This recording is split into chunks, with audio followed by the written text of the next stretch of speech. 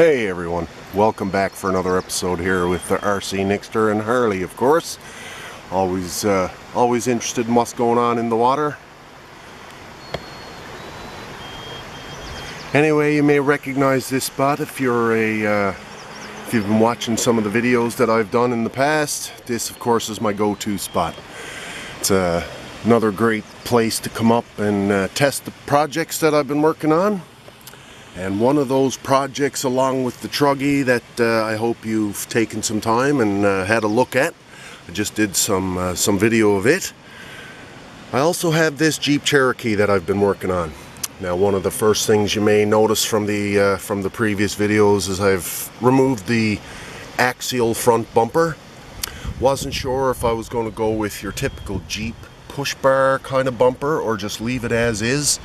You can see I just have the flat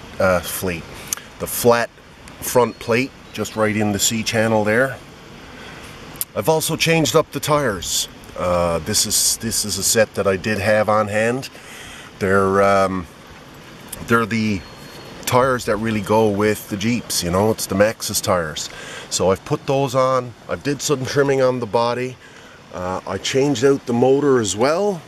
And hopefully, a 35 turn, by the way, and hopefully we're going to get a little bit better run today.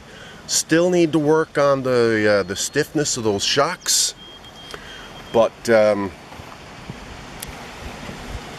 think we're coming a little closer.